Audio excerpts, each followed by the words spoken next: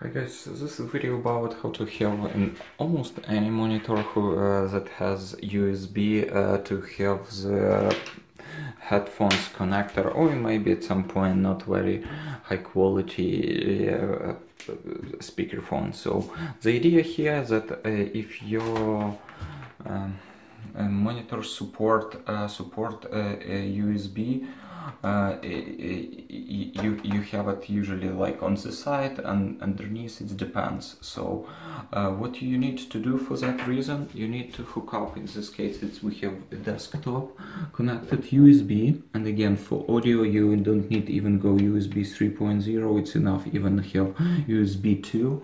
Go the cable through here. You most probably have just extension, but in this case, if it's long enough or it's your desktop is close enough, your tower, you can connect it directly. And from monitor perspective, you have this is other connector. It's called male to female. So and this is most probably you saw before in printers, right? So in this case, it will be installed somewhere underneath. I'm not sure if I did it.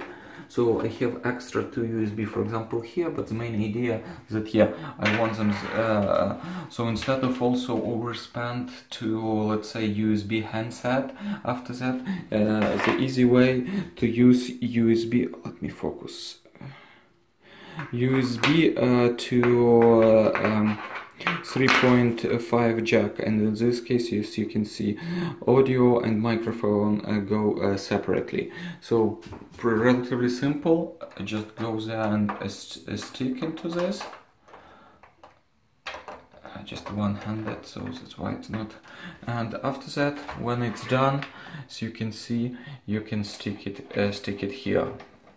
You can do the same with all USB drives, whatever you need. And here's, for example, we have some music, and let's see how Windows react on this. So we have this corner, and you can see if we'll click on audio, we have normally output because audio is not connected. Hold on guys, and you can see even, let me connect this one. Just connected, and Windows automatically reacted on this. So we have having 3 output. Let's make turn on some music here. We have some audio coming. One audio is coming right now from the built-in speaker in the monitor itself. Probably you can hear it. So yeah, this one, and we can easily, without any hassle, can switch, have the headphones connected almost permanently, switch it to, let's say, a normal headset, and that's it. So, and you definitely can do without any problems.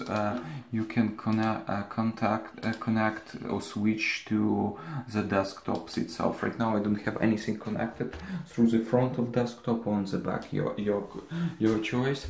And after that, doing the right cable management, it will have pretty clean picture and setup, knowing that we have monitor as a must item, and basically accessories, everything else remotely, and audio absolutely part of this.